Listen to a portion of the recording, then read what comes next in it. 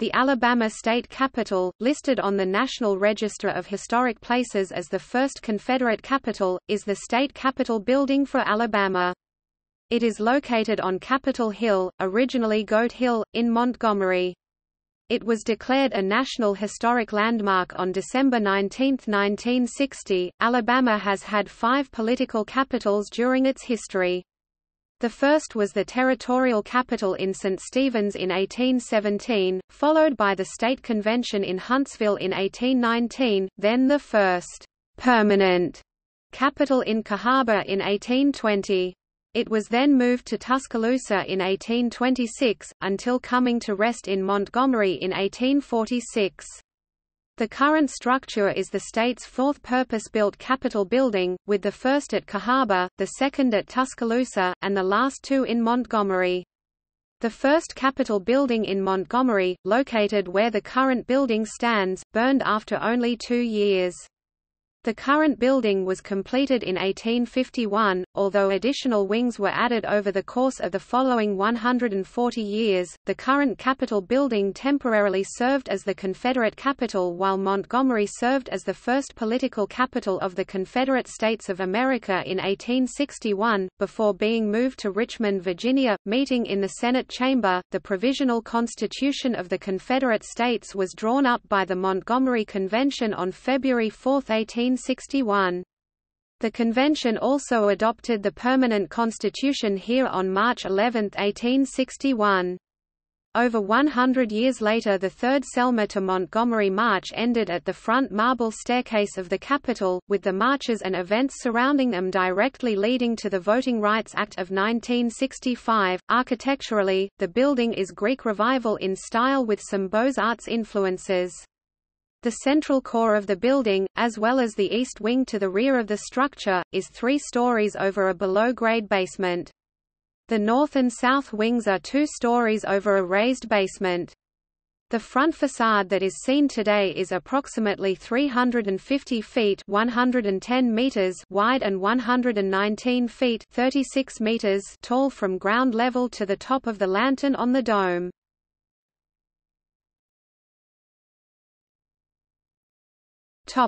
History.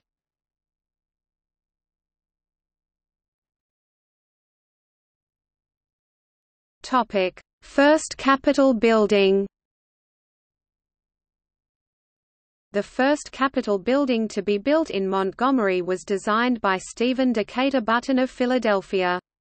Andrew Dexter, one of Montgomery's founders, kept a prime piece of property empty in anticipation of the Capitol eventually being moved to Montgomery from Tuscaloosa. This property, atop what was then known as Goat Hill due to its use as a pasture, was chosen as the site for the new Capitol building. Construction began in 1846, with the new building presented to the state on December 6, 1847. Button credited much of his architectural inspiration to Minard Lefever's beauties of modern architecture. Button's building was stuccoed brick, with 2 full stories set over a rusticated raised basement. A 2-story monumental portico with 6 composite columns, topped by a broad pediment, was centered on the middle 5 bays of the front elevation. A central dome, 40 feet (12 meters) in diameter, sat directly on a supporting ring at the main roof level behind the portico. The dome was crowned with an elaborate lantern patterned after the Koragic monument of Lycicrates. This first Capitol building burned on December 14, 1849, little more than 2 years after its completion. The ruins were cleared by March 1850, with a new building soon to follow.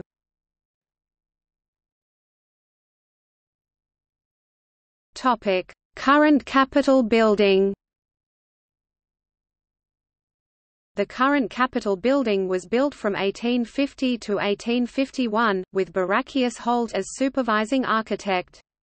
Holt, originally from Exeter, Maine, was a master mechanic by trade. Following his work on the Capitol, he created a successful sash, door, and blind factory in Montgomery. The new building utilized the brick foundations and general layout of Button's previous structure, with modifications by Holt.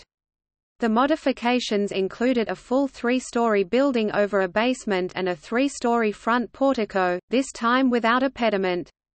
Holt's dome was a departure from the previous work also, this time the wood and cast iron dome was supported on a ring of Corinthian columns and topped with a simple 12-sided glazed lantern. John P. Fye and James D. Randolph were the principal contractors. Fye had previously completed extensive brickwork on the William Nichols-designed campus for the University of Alabama at Tuscaloosa. Randolph was in charge of the carpentry work, which was at least partially accomplished by subcontractors. Nimrod E. Benson and Judson Wyman were the building supervisors. The new Capitol building was first occupied by the Alabama legislature on October 1, 1851. The clock over the portico was installed in February 1852. The clock, along with a bell, was purchased by the city of Montgomery and presented to the state in 1852. In proportion to the Capitol building, the clock appears as a square white box with black dials and crowned with a gabled roof. The dials are 10 feet (3.0 meters) in diameter with 4 foot (1.2 meters) minute hands and a 3 foot (0.91 meters) hour hands. It has been criticized as architecturally inappropriate on various occasions since its initial installation. With the secession of Alabama and 6 other Deep South states and subsequent formation of the Confederacy in February 1861, the building served as its first capital until May 22, 1861. A commemorative brass marker in the shape of a 6-pointed star is set into the marble floor of the front portico at the precise location where Jefferson Davis stood on February 18, 1861, to take his oath of office as the only President of the Confederate States of America. In 1961, Governor John Patterson flew a 7-starred version of the Stars and Bars over the Capitol for several days in celebration of the centennial of the Civil War. His successor, George Wallace, raised the Confederate battle flag over the dome on April 25, 1963, the date of his meeting with U.S. Attorney General Robert F. Kennedy to discuss desegregation at the University of Alabama, as a symbol of defiance to the federal government. The flag remained there for almost 30 years. Several African American legislators and members of the state chapter of the NAACP were arrested in 1988 after attempting to remove the flag. The flag was removed during renovations to the dome in 1991, and its return was barred by a 1993 state court decision, which ruled that a state statute from 1895 allows only the national and state flags to fly over the Capitol building. The building served as home to the Alabama legislature until 1985, when it moved to the Alabama State House. Officially, this move was temporary, since the Alabama Constitution requires that the legislature meet in the Capitol. In 1984, a constitutional amendment was passed that allowed the legislature to move to another building if the Capitol were to be renovated. The renovation started in 1985 and was completed in 1992 by the architecture group Homes and Homes. Upon the reopening of the building, the Governor of Alabama and numerous other state officers moved back into the building, but the legislature remained at the State House. On May 7, 2009, the legislature reconvened in the Capitol building for the first time since September 20, 1985, due to flooding in the State House. This required some adapting, as the Capitol did not have desks in the House chamber and those in the Senate chamber were 1861 replicas. Neither chamber has a computerized voting system. The Capitol building's heating and air conditioning is supplied from the State House. Because the electricity had been turned off in the State House due to the flooding, there was no air conditioning in the Capitol.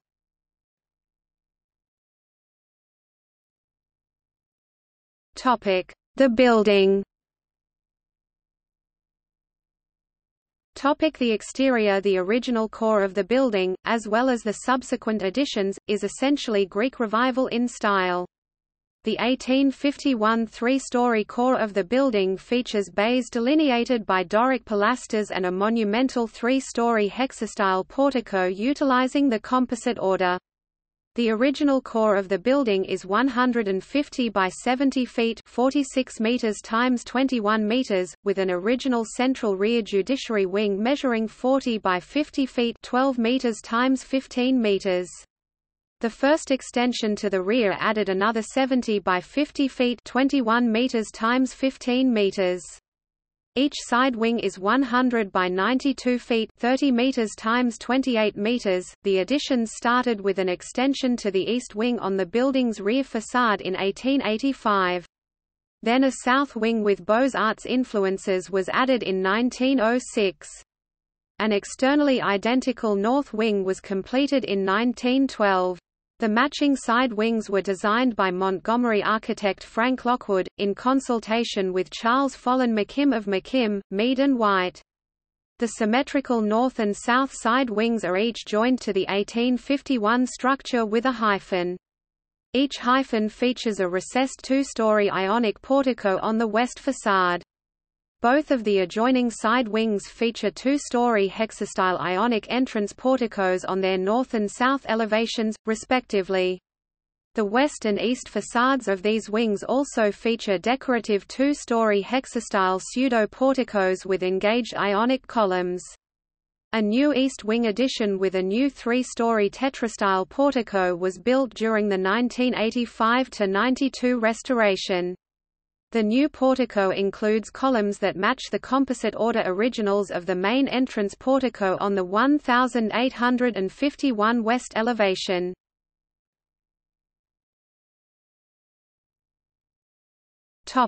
The interior. Upon entering the ground floor of the Capitol building, one enters the main stair hall. It is the location of cantilevered stairways that spiral up to the third floor. The twin cantilevered spiral staircases are among the building's finest original architectural features.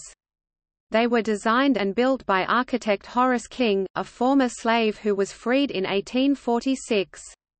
Due to his renown in Alabama and surrounding states as a bridge builder, the Alabama legislature passed a special law that exempted him from the state's manumission laws, which normally required that freed slaves leave the state within 1 year of gaining their freedom. During the post-war Reconstruction era he served 2 terms in the Alabama House of Representatives, in the building that he had helped to design and build. Immediately east of the stair hall is the ground floor of the rotunda.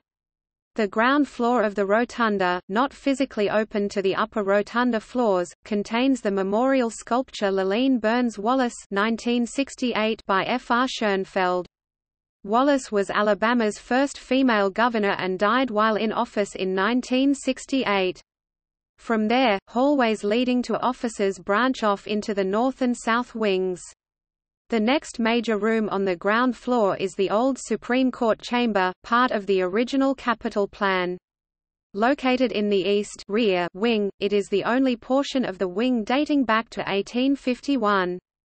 It is a large rectangular room, 1 story high, with a concave entry wall and 2 robust Ionic columns visually dividing the space near the center of the room.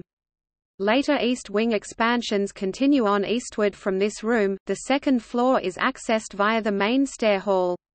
From there the open rotunda is accessed to the east. The rotunda leads to the east wing offices, the old Senate chamber to the north and the old House of Representatives chamber to the south. The interior of the Capitol building is centered on the axial rotunda, which is topped by a large dome. The rotunda is open from the second floor and through the third floor to the top of the dome. The dome interior is decorated with 8 painted murals by Roderick Mackenzie, a Scottish-born artist who relocated to Alabama. The murals illustrate Mackenzie's artistic interpretation of the history of Alabama.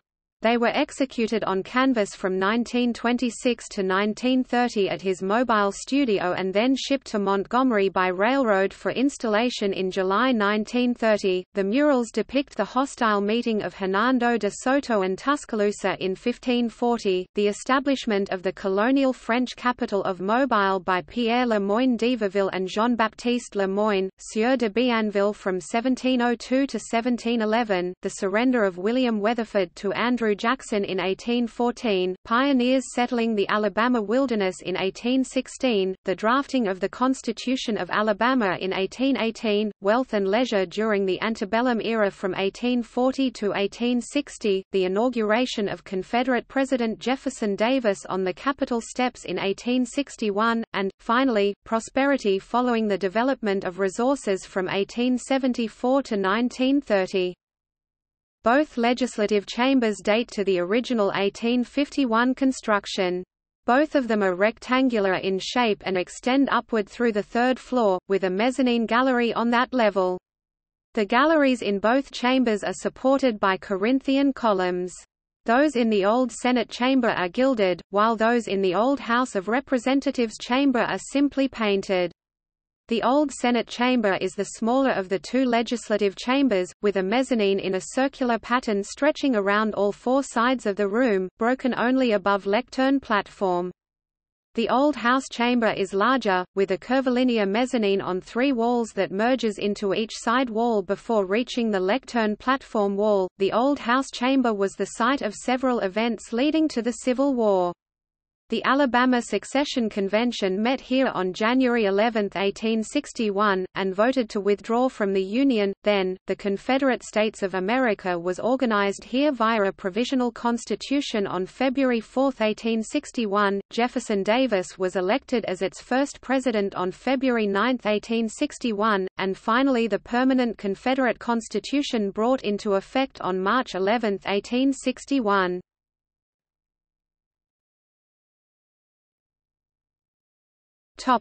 The grounds. The landscape plan for Capitol Hill surrounding the Capitol building was originally designed by the firm of Frederick Law Olmsted in 1889. The grounds of Capitol Hill were surrounded by a cast iron fence from the 19th century into the first decades of the 20th.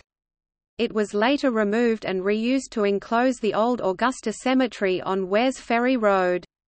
The grounds still contain many trees and scrubs from the Olmsted design, in addition to numerous monuments. Other major features of the grounds include the marble steps leading to the front portico, the Confederate Memorial Monument and the Avenue of Flags. Statuary on the Capitol grounds includes Albert Patterson (1961), Duty Called (1986) by Branko Medinica, James Marion Sims (1939) by Bianco Melerango, Jefferson Davis (1940) by Frederick Cleveland Hibbard, John Allen Wyeth (1920s) by Gutzon Borglum, and Joseph Lister Hill (1969) by Gualberto Rocchi.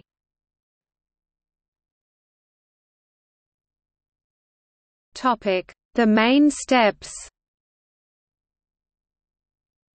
The principal access to the Capitol building was originally via a long flight of steps leading to the front portico. These were much narrower than those in place today. They were replaced by new steps fabricated from Alabama marble in 1942. The modern steps are the same width as the portico and are edged with raised marble planters. It was here that the Third Selma to Montgomery March ended on March 25, 1965, with 25,000 protesters at the foot of the Capitol steps on Dexter Avenue. Prominent protesters included Martin Luther King Jr., Ralph Abernathy, Coretta Scott King, Ralph Bunche, Roy Wilkins, Whitney Young, A. Philip Randolph, Bayard Rustin, John Lewis, James Baldwin, Harry Belafonte, and Joan Baez. A delegation from the protesters attempted to see Governor George Wallace to give him a petition that asked for an end to racial discrimination in Alabama. The governor had sent word that he would see the delegation, but they were denied entry to the Capitol grounds twice and told no one would be let through. State police surrounded the Capitol and prevented the march's delegation entry to the grounds. Martin Luther King Jr. then gave an impassioned speech at the base of the steps, "We are not about to turn around. We are on the move now. Yes, we are on the move and no wave of racism can stop us." The delegation was later let through into the Capitol, but were told that Wallace's office was closed for the day. The delegation later left, without having been able to give their petition to anyone. It read, "We have come not only 5 days and 50 miles but we have come from 3 centuries of suffering and hardship. We have come to you, the Governor of Alabama, to declare that we must have our freedom now. We must have the right to vote, we must have equal protection of the law and an end to police brutality." These steps remain as they were in 1965, although repairs were made during the 1992 renovation of the building. The steps have continued to be the rallying point for civil demonstrations over the succeeding years. Memorial Selma to Montgomery marches have ended at the steps on several occasions. The most recent, in honor of what would have been King's 83rd birthday, was held on January 15, 2012. On this occasion the marchers were greeted by Governor Robert J. Bentley. The steps have seen protests by LGBT groups and immigration groups in recent years as well. The annual Vigil for Victims of Hate and Violence, sponsored by Equality Alabama, took place on the Capitol steps on February 20, 2011, to heighten awareness of the lack of hate crime legislation to protect LGBT people in the state. Hundreds of protesters converged at the steps on December 17, 2011, to protest the passage of Alabama's strict new immigration law, Alabama HB 56.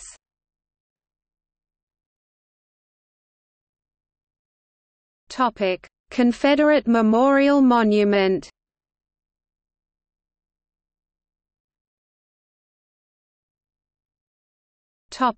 Avenue of Flags.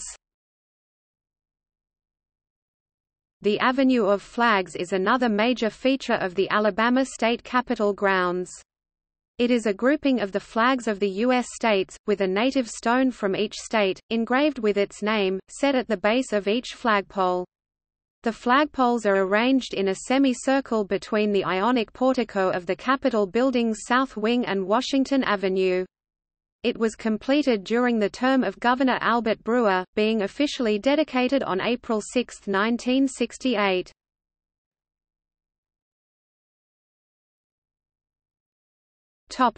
Tourism.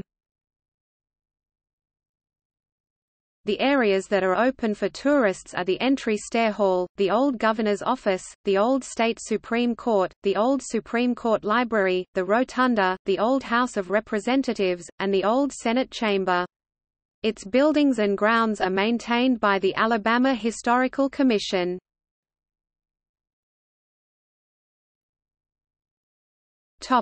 See also: List of National Historic Landmarks in Alabama, First White House of the Confederacy, across the street from the Capitol building, Virginia State Capitol, second and last Capitol building of the Confederacy. List of state and territorial capitals in the United States.